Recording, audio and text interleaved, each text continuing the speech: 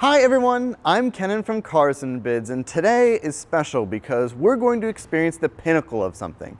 It's not every day you get to experience the pinnacle of anything, whether it's the pinnacle of styling or the pinnacle of engineering. It just doesn't come along all that often until a day like today, because we're talking about this, the 993 generation Porsche 911 Turbo S, which to Porsche enthusiasts is the pinnacle air-cooled 911. And in today's video, we're going to be discussing all of its facts and figures. First, we'll begin talking about this car's history and where it fits into Porsche's past. Then we'll get nerdy and talk about some of the technical details, and then we'll take it for a drive. And with that, let's get started. Before I get going though, really big news. This 993 Turbo S is currently for sale, being auctioned live on Cars and Bids. As I mentioned, this is a Turbo S variant, which means it's one of the last air-cooled 911s ever made. This one also touts just 15,500 miles, and it comes with a lot of its peripherals, including its original sales invoice, a lot of service documentation, its toolkit, and much more.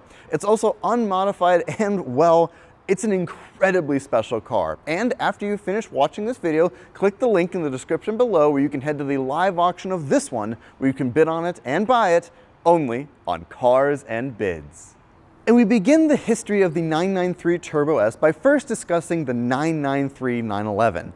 The 993 was produced from the 1995 to 1998 model years here in the United States, and it was the last air-cooled 911. But why is that relevant? Why does that matter? Air-cooled cars have become, well, basically a byword for expensive and for purists. But why is that?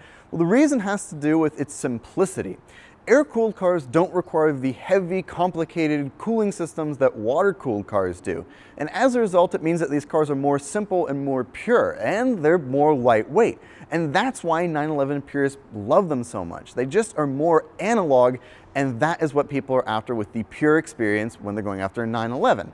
And so these cars have become incredibly desirable. Also, Porsche can't make air-cooled cars anymore. They stopped doing so in the late 90s because these cars could no longer meet emissions regulations, and they were kind of at the edge of their efficiency level. And so Porsche stopped making air-cooled cars. And if you want to experience one, you have to buy one of the older models, and that's why they have become so sought after. But the 993 is even more special than that. It was a rare time when Porsche blended the old school air-cooled technology with brand new ideas to make the 993, well, as good as it could be.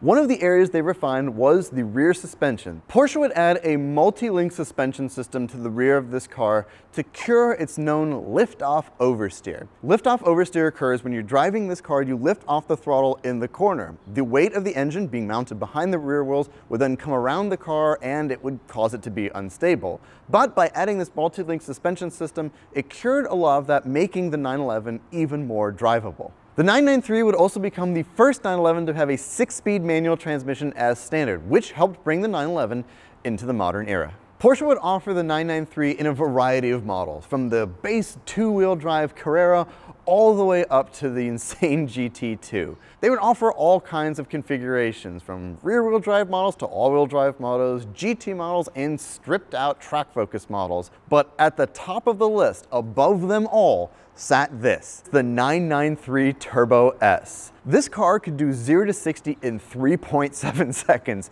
which makes it fast by modern standards. It was also the last 911 to be developed for the 993 generation car, so it was the last air-cooled 911 to be developed. Porsche also didn't produce this car in huge numbers. They only made 345 examples for the entire world, which makes it one of the most sought-after 911 models for 911 enthusiasts. But outside of its rarity, there are other reasons this car is so endeared to Porsche enthusiasts, and one of the main reasons is its design. This car is small, but it has these huge hips in the rear, and it's just plain classical elegance at its finest. Of course, Porsche being Porsche, the changes to the Turbo S variant over the Turbo are not merely skin deep, but they did make sure that this car was visually distinguished from the Turbo, and they added some very special touches in order to do that. One of the most obvious changes from the outside would be the yellow painted brake calipers. Although they're the same brakes that are shared with the turbo, the 4-piston front and 4-piston rear brakes, they painted them yellow on this car, and that's a tradition that they carry forward to today. The ultimate brakes that you can get on a Porsche today are Porsche's PCCBs, and those are famously painted yellow as well, a little nod to this car. The wheels on this car were also very special, as they were finished in this beautiful matte silver color, and the center caps in the middle very subtly said Turbo S, not merely just turbo and not just a Porsche crest. Moving down the side of the Turbo S, you see these air ducts that are located behind the doors. This was a carryover from the 964 Turbo S, which also had these, and they were present on the 959. Porsche began using this as a distinguishing feature for its ultra high performance cars, and it's something that you still see present on turbo models today. But the ducting doesn't end there. Moving to the back of the 993 Turbo S, we have to talk about its revised rear spoiler. This is what Porsche refers to as the Aero Kit 2 spoiler, and Porsche added this top part to the spoiler to increase the downforce even further with this car.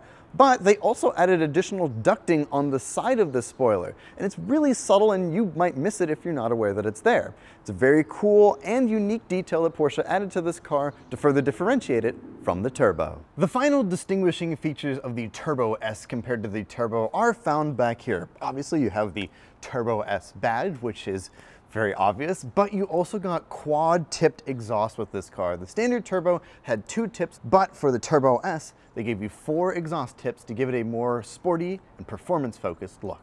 But staying at the business end of the 993 Turbo S, we have to discuss its engine. Now this engine is the same 3.6-liter twin turbocharged flat 6 that was shared with the turbo, but it received some important upgrades.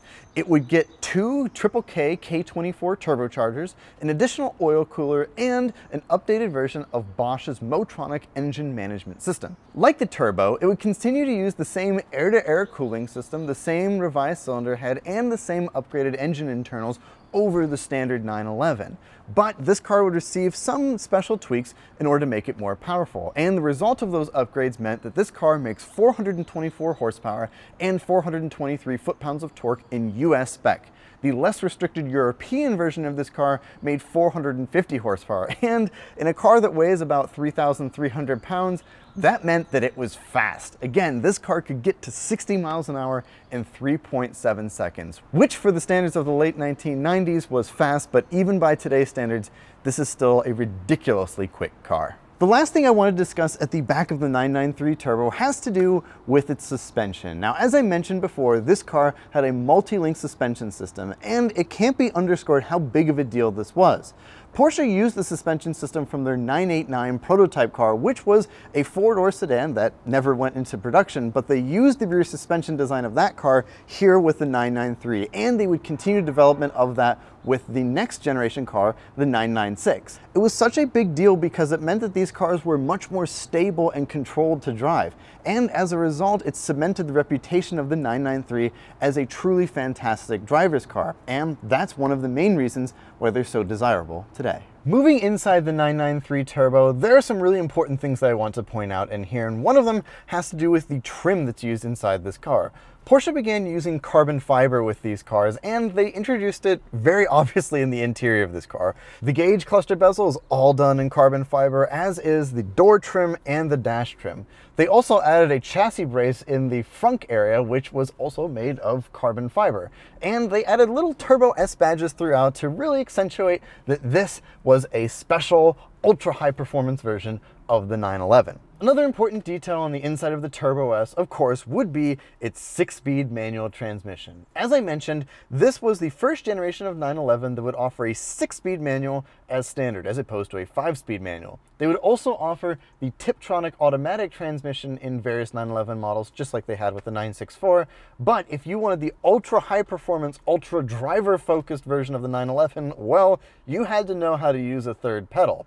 In the 996 generation Turbo, they would begin to offer an automatic, and it was a sign of things to come. But for the 993, it was the pure driver-focused analog era of Porsche, and that meant that you had a 6-speed manual transmission. The final thing I want to discuss on the interior of the Turbo S is just how much leather is in this car. There is leather everywhere, and I do mean everywhere, from the air vents, which are covered in leather, and you see these little stitch lines on all of the corners to drive home the point that there's cow skin on here, to the cigarette lighter, which is wrapped in leather. Everything in this interior is covered in leather. And that drives home the point that this car was still very luxurious. Although it was the driver-focused, ultra-high performance version of the 911, all of this leather drives home the point that this was a really nice place to be, especially on long drives. Okay, we're driving the 993 Turbo S. Now, the first thing I want to say right off the bat, and it's not just because we're selling this car, this is an incredibly nice example. I've been very fortunate to have spent some time around 993 Turbo S's in my previous job in an exotic car dealership in Ohio, and this one is really very, very nice. So it's a true privilege to get to drive one that's been preserved and presented as well as this one has. I'm really excited to be driving it. So this car is extremely important for Porsche. As I mentioned, it's the last of the air-cooled cars, which means that it marks the end of a historical era for Porsche. And I think one of the things that I've always loved about the 993 Turbo is that it really finally coupled true, like, actual performance with the old school analog driving characteristics of a 911. And that's always what's been so exciting about it. And the Turbo S then takes that to the ultimate level. It just makes a lot of power. This car doesn't weigh a whole lot. Again, one of the beauties of it being air-cooled, not a lot of, you know, very heavy cooling system related things in this car, so it has a low curb weight, and it's also very powerful. It makes 424 horsepower, which might not sound like a lot today, but in a car that only weighs 3,300 pounds, that's a lot of power. One of my other favorite aspects about this car is the way it looks. It's so achingly good looking, I think, and it is just aged beautifully. It's just an analog Porsche, and it just looks so, so good.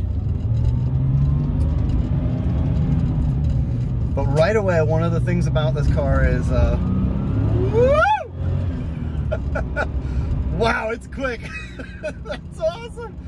Man, it just picks up and holds off. That feels so good. Oh my God. Yeah, I knew driving this car, it was just gonna be a thrill to drive. And that's the best part about the 993 is it's just such an excellent driver's car. And the Turbo S just gets all this power, and it just, man, those turbos kick in and boy, it just takes off. Oh, it's so fun. The other benefit of this car, one of the things I love the most about it is the sizing. It's small. It's a tiny car, especially in here. I can reach the passenger door no problem just by simply, you know, extending my hand over. It's a small car. And so it means that you can place it really well on the road. It's easy to position. And that's one of the joys of cars of this era. It's one of the things I loved about my 355 was that it was so small, I could position it well on the road. And you could, you know, make apexes within your own lane. You don't need to, you know, do anything illegal and cross the double yellow. So the sizing is amazing. But let's break down the driving experience a little bit more. The steering is one of the most important aspects of to me of any car, and it's really nice in this car. It's heavy and it feels lovely in this thing. It is from the 90s, so there's a little bit of play on center, but that's nice. But then there's the engine, which just, wow. Man, you spool those turbos up, and honestly, the sound is not that insane, but then you look down how fast you're going, and it's like, whoa, this car is quick, legitimately quick. I think that's one of the best aspects of this car, as it's truly timeless. The performance is still thrilling now, and, you know, coupled with all of the analog things, you know, all the way down to the sound of the door latch and how it opens, this car is really very usable. It's just enjoyable and like deployable and usable, and that's great. The other thing about this car, of course, is that multi-link suspension I mentioned. And so you have all of this access to all this performance, which is fantastic, but it's also controllable as you drive it. Obviously, this isn't my car. I'm not pushing it on public roads or anything like that, but like it just feels planted. When I turn the wheel, the handling is just, it's just excellent, and that really adds a lot of peace of mind with the car that, you know, the turbos spool up and things get crazy. The car isn't going to step out as much as, you know, a previous 911 would, and you're not going to have to deal with as much lift-off oversteer as other 911s had dealt with in the past. There's a reason these have become worth so much money, because they are ludicrously expensive cars now. That's because we're never going to experience anything like this again. There are going to be no more air-cooled 911s. And it's just good. This car is so good. And that's what it was renowned for in its era. And it's sort of been held up as the pinnacle of air-cooled cars. And, well, frankly, it deserves it. And this car is also an overtaking weapon. All you need is a little gap and you squeeze the throttle, and off you go. Wow, that's so special. My goodness. But man, the power.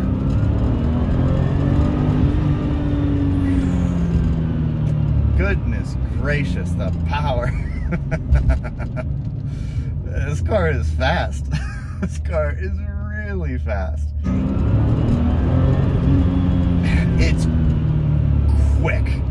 It is so quick, and it's so unassuming because you're driving an old car and you think, oh, it's an old car. Nah, this is a quick car, and that's the Turbo S. Just an amazing car. It was amazing in its era. It's amazing now. It's been an absolute pleasure to drive this car, and I really don't want to give it back. It's a very special machine. And that is the 993 Porsche 911 Turbo S.